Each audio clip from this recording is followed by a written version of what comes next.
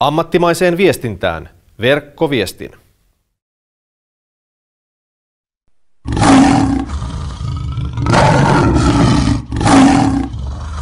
Jos annan sulle kaiken, kiehtooko se sua? Vai onko tämä rakkaus alkanut kieroutua?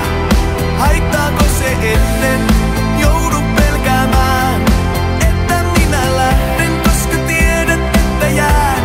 Aina minä jään. Aina minä jään. Aina minä jään.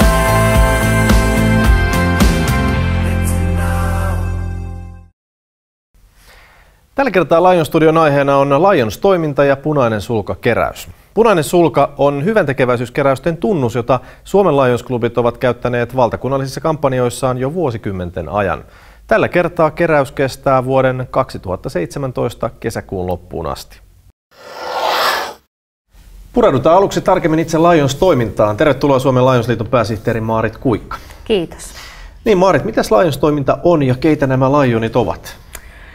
No Lions tai Lions-toiminta on maailmanlaajuisesti ihan tavallisten ihmisten uskonnollisesti ja poliittisesti sitoutumaton järjestö, jonka tarkoituksena on auttaa avun tarpeessa olevia. Käytännössä se toteutuu paikallistasolla paikkakunnan klubien kautta, jotka sitten kohdentavat sitä avun tarvettaan siihen lähiympäristöön. Mistä tämä Lions-toiminta ihan alun alkaen on lähtöisin?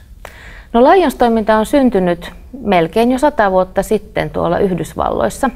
Itse asiassa tällainen chicagolainen liikemies kuin Melvin Jones kokosi yhteen vastaavia samanmielisiä liikemiehiä keskustelemaan siitä, että miten siellä alueella voisi avun tarvetta ja avun tarpeeseen vastata. Ja Eurooppaan sitten aikanaan aate rantautui Ruotsiin. Tukholmassa on perustettu Euroopan ensimmäinen Lions-klubi ja Suomeenkin se saatiin aika pian sen jälkeen. Ensimmäinen Lions-klubi on perustettu 1950, LC Helsinki Helsingfors, ja sen kävi perustamassa tällainen Kanadan suomalainen myöskin vakuutusalalla työskennellyt liikemies kuin Arne Ritari. Eli perinteet ovat pitkät, näin voidaan sanoa, ja kyllähän Lions-merkki tunnetaan hyvin. Taloustutkimuksen vuonna 2013 tekemän selvityksen mukaan peräti 74% suomalaisista tuntee Lions-merkin, mutta entäs sitten toiminta? Punainen Risti esimerkiksi tunnetaan omasta toiminnastaan hyvin. Mistä sun käsityksen mukaan Lionsit tunnetaan?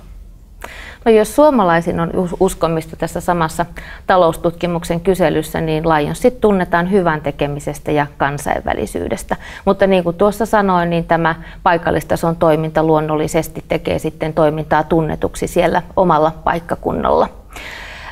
Me muutama vuosi sitten kiteytettiin tämä meidän ajattelu tämmöiseen ydinlauseeseen kuin Lions monta tapaa tehdä hyvää.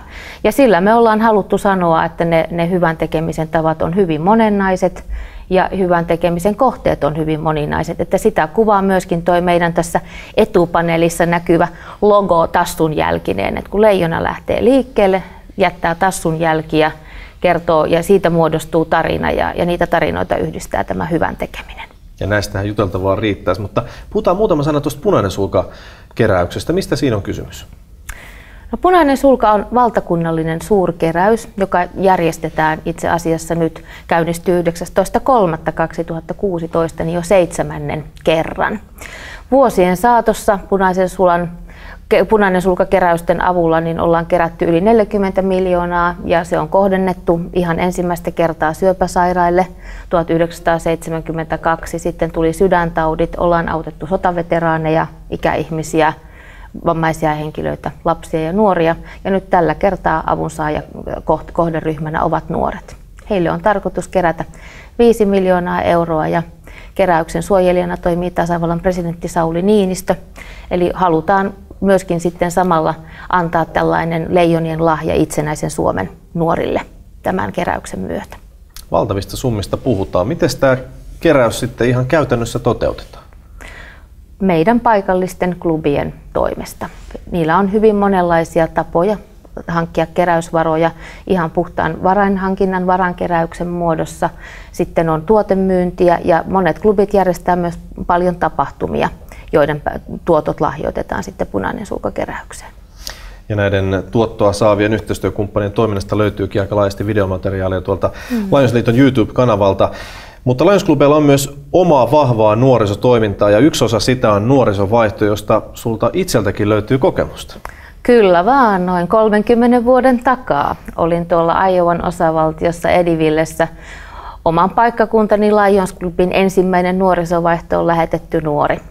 Siellä asuin Lions-perheessä ja tutustuin paikalliseen toimintaan ja erityisesti mieleen jäi kyllä tämä pinssiliivi, josta myös meidän suomalaiset Lionit tunnetaan ja tiedetään. Mutta sinänsä se oli kokemuksena kyllä itselle tosi jotenkin merkityksellinen, koska uskoakseni siitä sai sen ensimmäisen kokemuksen siitä, että omat siivet kantaa ja olenkin sitten tehnyt aika paljonkin kansainvälistä uraa tässä työurani aikana. Ja kaikin puolin tuntuu olevan ihan kultaisia muistoja siitä keikasta. Kyllä, se oli hyvä aika. Loistavaa. Kiitos Maarit Kuikka tässä vaiheessa vierailusta ja kaikkea hyvää jatkoa. Kiva, kiitos samoin sinulle. Jatketaan keskustelua Lions Questistä. Tervetuloa Suomen Lions-liiton nuorisojohtaja Jukka Isotalo. Kiitos. Jukka, mikä Lions Quest itse asiassa on ja kenelle se on tarkoitettu? Lions Quest on koulutusohjelma, joka on tarkoitettu opettajille ja kasvattajille, jotka toimivat nuorten parissa omassa työssään. Minkälaisia kokemuksia tästä toistaiseksi on saatu? Kokemukset on erittäin hyviä. Me ollaan Suomessa toteutettu Lions Quest elämisen taitoja ohjelmaa, koulutusohjelmaa jo 25 vuoden ajan. Tänä aikana me ollaan koulutettu yli 20 000 opettajaa ja kasvattajaa. Eli aika vankka jalansija on jo olemassa. Ja me voitaisiin itse asiassa katsoa ihan pieni otos siitä, kun Halkian esikoululaiset viettävät Lions Quest-tuokiota. Ja tällä kerralla ryhmä käsittelee tunteita. Nalle etsi ystävää, jonkun, joka ymmärtää, tassutella yhtä matkaa, ihmetellen. Topi, aloitapa kertomaan, millainen säätila sun sisällä on? Aurinkoinen. Ja minkä takia? Meidän isin kaverin koira on kunnossa, koska sille tuli toho haava. Ja nyt se on kunnossa. Ihana asia, voi että. Me voitettiin ulkona Fudiksessa tytöt 15-0. Elikkä silloin aurinko paistaa sun sisällä. Aurinkoinen. Okei. Mä sain pelata tänään ekalla kertaa jalkapalloa. Ekaa kertaa Eskarin aikana pelasit jalkapalloa. Olitpa rohkea tyttö. Hyvä, hyvä. Minkä? Se on teille. Kerro miksi. No, en oikein tiedä. Ei tunnu ihan hyvältä niin. Ootko sä nukkunut huonosti? Joo. Se tekee monesti semmoisen vähän sateisen ja pilvisen tunteen. Mikäs tunne se on? Hymyilevä, kyllä. Iloinen. Ja tää viimeinen täällä, siinä ei ole oikein semmoista minkäännäköistä erityistä ilmettä. Tuu vaan näyttää. Vakava, hyvä. Hyvä Meija. Se on semmoinen vakava, totinen, ihan semmoinen tavallinen ilme. Nalle löytää ystävän, jonkun, joka ymmärtää. Siinä tunnelmia Halkian esikoulusta. Onko Jukka Lions Quest vain ammattikasvattajien ja opettajien työkalu antaa lapsille ja nuorille elämänhallintataitoja? Ei. Lapsilla on hyvin erilaisia tarpeita päivän aikana ja eri ympäristöissä, kun he toimivat kouluajan ulkopuolella. Esimerkkinä urheiluseurat. Urheiluseuroissa on hyvin paljon nuoria lapsia ja valmentajat, kasvattajat, jotka siellä toimivat, ovat näiden lasten vanhempia pääasiassa. Ja niinpä me ollaankin myös lähdetty Lions Quest-ohjelmaa viemään urheiluseuroille. Esimerkiksi juniorijääkiekkoseurat, juniorijalkapalloseurat on erittäin hyvä esimerkki siitä, missä nuoret viettää hyvin paljon aikaa. No katsotaan jääkiekon maailmanmestarivalmentaja Jukka Jalosen sekä pesäpallolegenda Jani Komulaisen mietteitä Lions Questista. Oma monivuotinen kokemus niin lasten ja nuorten liikunnasta ja urheilusta on osoittanut, että kyllä lapset tarvii todella paljon apua niin kuin oman ja omien elämäntaitojen hallinnan kehittämisessä. Ja mikäpä sen parempi neuvoja tai opettaja tämmöiselle harrastavalle lapselle ja nuorelle on kuin oma valmentaja, laista riippumatta. Se pieni lapsi, joka tulee tuonne harjoitukseen ja samalla tietenkin myös vähän isompi nuorikin, niin se on se peili, joka me nähdään sitä omasta toiminnasta. Miten hän käyttäytyy kopissa, miten hän on jäällä, antaako hän kaikkensa siellä jäällä, saako hän epäonnistua siellä. Silloin kun ryhmässä toimitaan, on sitten kyse joukkueesta tai yksilölajista, niin on se, että siellä on kaikilla niin kuin hyvä olla, sinne on kiva tulla ja mennä, siellä saa palautetta ja ilmapiiri on hyvä.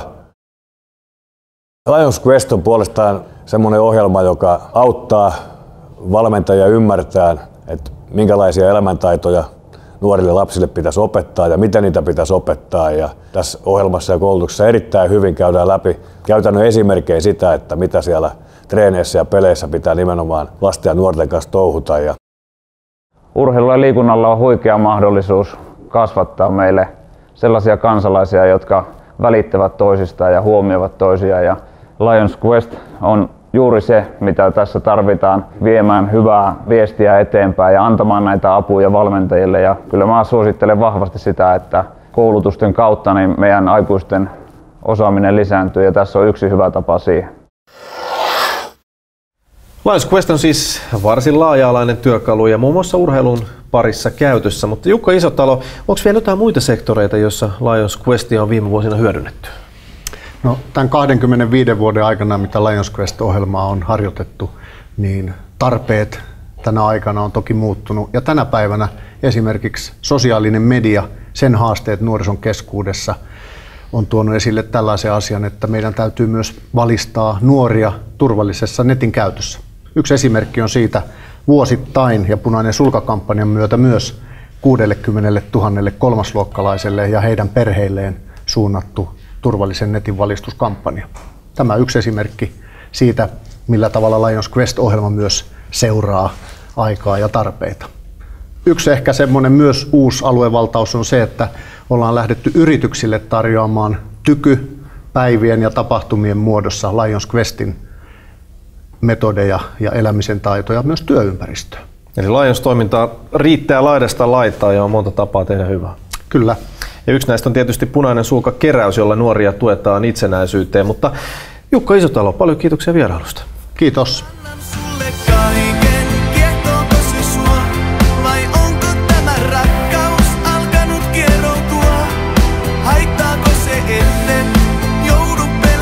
Kaikki olennainen nuorten auttamisesta ja Punainen sulka-kampanjasta löytyy osoitteesta punainensulka.fi.